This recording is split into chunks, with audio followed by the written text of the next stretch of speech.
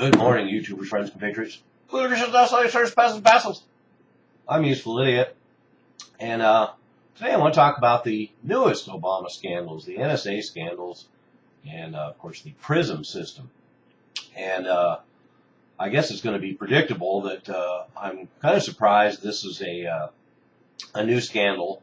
Not that the ideas and issues themselves are not disturbing and deserve all the attention, but just the fact that it's happening now, considering most of us have known that there's been massive data mining and surveillance going on for years.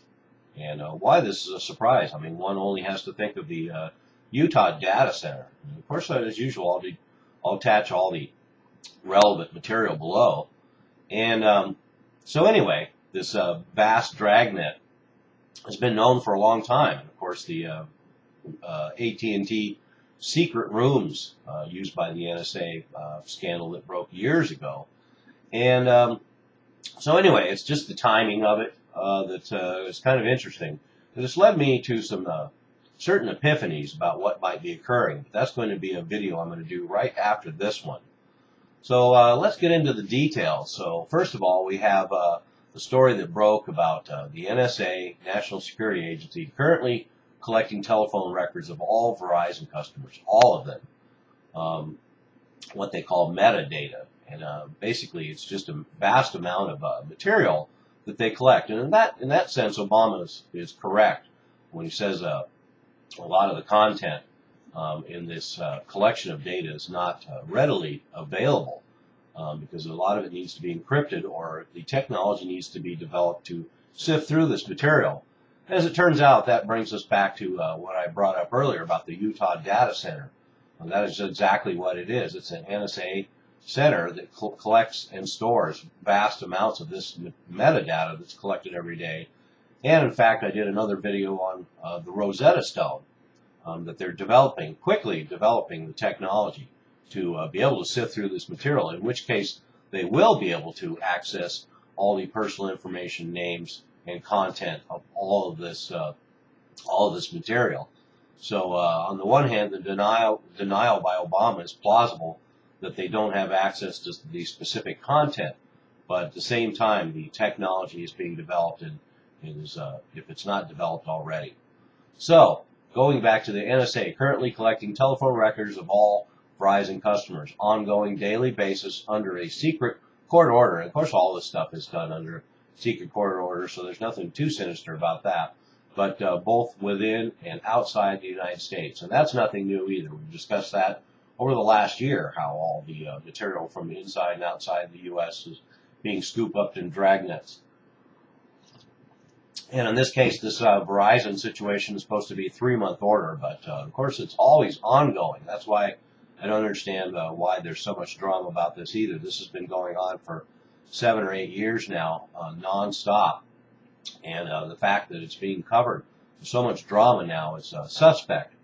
So so the information that Verizon could get would be the the phone numbers of both parties involved in a call, the location data, the call duration and time, and some unique identifiers. So other than that, it does not include the contents of the message or personal info, supposedly, but certainly we have no reason to believe on that count either.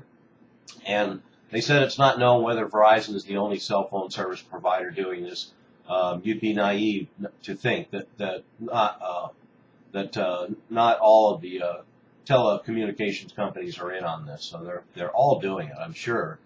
And then we have this new surveillance story breaking at the same time, which once again it makes this kind of suspect. And that's this PRISM system. But it was established in 2007 under the Bush administration. So the fact that it's ongoing, I mean, granted, Obama made all sorts of promises about how he's going to be different, but anybody that believed that is naive. He is on board for the agenda. The agenda is more important than the puppets. Bush is just a facilitator. Obama is just a facilitator of the same agenda. So, of course, he's on board with the same agenda and running all the same programs. Why would anybody be surprised? So, this PRISM system, established in 2007, has gradually added 9 companies. So granted, when it first started, I think it just included, say, Microsoft and then Google, but over the years has added Microsoft, Yahoo, Google, Facebook, Paltalk, AOL, Skype, YouTube, and Apple. So, of course, now I get my confirmation that they're keeping an eye on me. Hey, hello, NSA. Yeah. Oh, yeah, no, everything's cool. So, anyway, then the NSA and FBI tap directly into the servers, and Facebook denies it, Google denies it, Microsoft denies it, Apple denies it. But we've seen this before, that with AT&T, they have secret rooms, the NSA taps right into the servers, so we have no reason to believe that they're not doing that. So these denials mean nothing. And they're obtaining audio, video, photographs, emails, documents, and connection logs that enable tracking of a person's movements and contacts. So yeah, that is pretty sinister.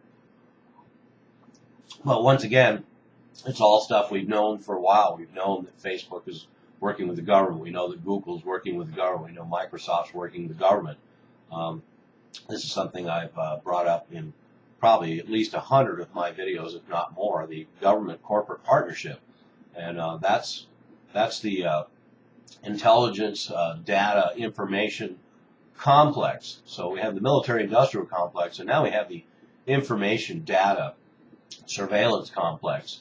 And that includes a vast security industry and all these intelligence agencies. And we were supposed to get leaner and meaner and have a more efficient intelligence after 9/11, but instead we're going to have an even more vast network that's going to cover every single electronic communication there is.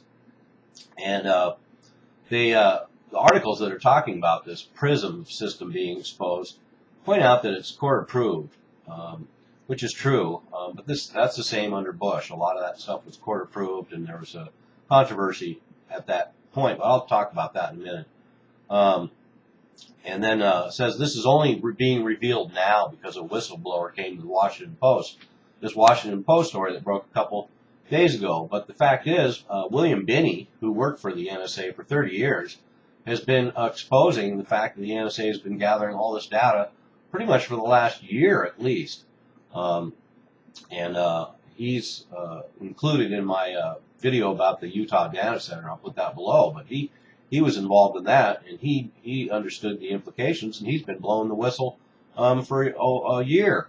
So let's get to more about this. So this PRISM system and this data gathering was started a month after the 9/11 incident. So in October 2001, the NSA and Bush administration implemented a bulk collection program of domestic, telephone, internet, and email records.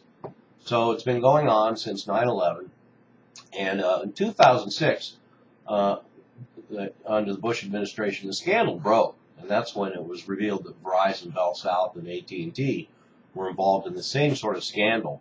So it didn't bring Bush down, and it was there was a lot of controversy, but it passed after a while because just like Obama's doing now, Obama's saying this is a practice, is a critical tool for preventing terrorist attacks, and that's exactly the same excuse that Bush gave. So they're just puppets spewing the same byline. And interestingly enough, there was a series of hearings and investigation in the 1970s about surveillance activities in the U.S. And one senator even remarked, quote, "The NSA's capability at any time could be turned on the American people, and no American would have any privacy left, such as the capability to monitor everything, telephone conversations, telegrams, it doesn't matter," unquote. So here we have the same phenomenon 40 years ago, 45 years ago. So we're going on almost, once again, almost a half a century of the surveillance state in the NSA, just to different degrees, and changing to adapt to current technology. And boy, they have their work cut out for them now with all the electronic technology. But so there's warnings all along. And what this also shows is that this apparatus goes back further than we probably imagine sometimes, and that it's been ongoing from administration to administration. You can think what you want about Carter, but this NSA program of data gathering was going on under his administration and everyone since. So once again, we see this continuity between the actual policies of the so-called Republicans and the so-called Democrats when they occupy the White House and control Congress. So the result's always the same. So to hit some high points, the justification that most congressmen knew about all this massive surveillance is true. They've known since the Bush administration. So any denials that they don't know much about these kind of programs are untrue. We've had congressmen warn about them. And this is the same Congress that's on board with the National Defense Authorization Act. This is the same Congress that's been on board for putting the Patriot Act into law and continuing to renew it, even its most egregious points. And all kinds of surveillance has been going on for years. Remember the carnivore program under the FBI back under the Bush administration too. And of course, the way they handled that was they just changed the name because it was so diabolic sounding. Then, like I brought up, the Utah data center has been being constructed with billions of dollars, and surely our congressmen all know about that and what its purpose is. It is an NSA building. There's no debate over that, and hundreds of billions of dollars are going into it, and it's to collect data on a massive scale and store it and then go through it. So everyone certainly must know about that. And then we have to look at the way this breaking scandal with Obama and then the way the scandal broke under Bush. We'll have to compare. I'm sure it will play out pretty much exactly the same. And then, of course, this has a lot to do with the fact that Bush and then Obama both are on board with giving the telecommunications companies retroactive immunity. So remember when under Bush all this stuff was revealed about massive surveillance. So one thing they did was give the telecommunications companies retroactive immunity so they could not be liable for their collaboration with the government and have lawsuits brought against them. So that's all they needed to hear. So they're pretty much on board, all on board, in spite of posturing that we occasionally hear about how they're not wanting to provide information to the government. And like I mentioned earlier, William Binney, NSA veteran for 30 years, whistleblower. He's been out there for a year telling us all this, so it's nothing new. And we also know the corporate media certainly has an agenda here. And the fact that all the corporate media is concentrated into a handful of companies, the fact is that this is a story they want to present. And those same companies are the ones that are collaborating with the government. So if you look at all the media where you get this story from, you're talking about Microsoft, Yahoo, Google, Facebook, AOL, YouTube, Apple. Those are the very same companies, the ones that are collaborating with the government. They're actually in the media now talking about this story. So the fact that it's so dramatic means there's a very interesting agenda going on here. So anyway, there's my little bit about these new so-called Obama scandals. I know it's predictable that I think they're relative. But let me once more state for the record that I'm all for having this kind of stuff exposed. And this is egregious no matter which president's doing it. And Obama's doing it now. And it's hypocritical and predictable. And should come as no surprise. And I love the fact that more and more people are getting exposed to the realities of what our government is doing. I just want people to concentrate on the fact that it's the state and not necessarily the party. So to think that getting rid of Obama is going to fix things just by getting a Republican, no, that same agenda will continue. And that's ultimately my point. And but more importantly for me, I have to look at the way that these stories are presented, because the fact is that if they're filtered through the very corporate media that cooperates with the government generally, then we have to assume that there's some sort of agenda of how they want to present this story. And all these scandals are being piled on Obama right now, and it's led me to an epiphany. But more on that later. I'm a useful idiot. Don't you be one too.